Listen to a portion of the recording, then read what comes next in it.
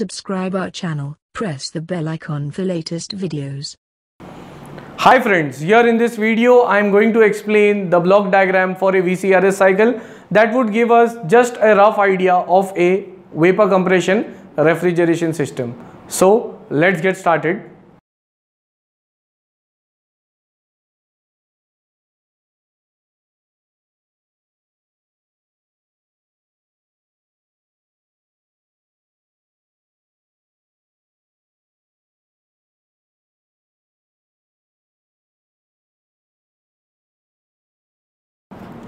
So this is the full form of VCRS, that is, it is vapor compression refrigeration system. Here I'll quickly draw the block diagram for the same.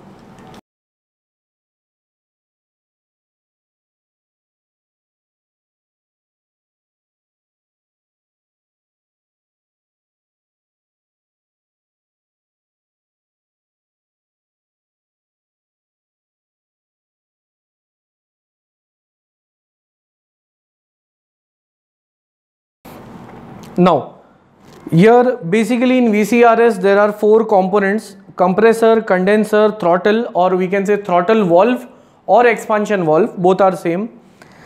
And then there is evaporator. Now what happens? At first the liquid refrigerant will enter from the throttle into the evaporator. So here there is liquid refrigerant which enters the evaporator. Inside the evaporator, this liquid refrigerant will go on absorbing the heat and then it will vaporize. So at the exit of the evaporator, we are getting the vapor refrigerant. Then this vapor refrigerant gets compressed inside the compressor where its pressure and temperature is raised. So when the refrigerant is coming into the evaporator, it is having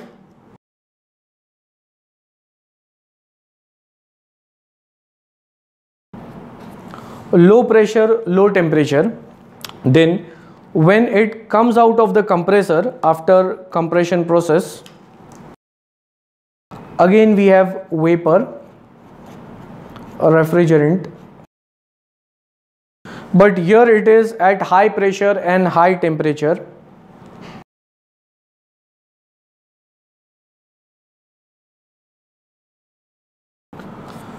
Then this high pressure, high temperature vapor which enters the condenser is at a saturated condition where in the condenser it condenses into liquid refrigerant, which is again it gets converted into a liquid refrigerant, which would be again at high pressure and high temperature, because inside the condenser the temperature remains same. It is latent, we can say, condensation. So high pressure, high temperature. This is at the entry to the throttle or expansion valve. Once the throttling goes on, then the pressure drops, even the temperature drops, and the liquid refrigerant further goes into the evaporator, goes on absorbing the heat. So in short, that was just a block diagram explanation for a VCRS cycle. In the further videos, we are going to see the detailed description taking the components as a whole.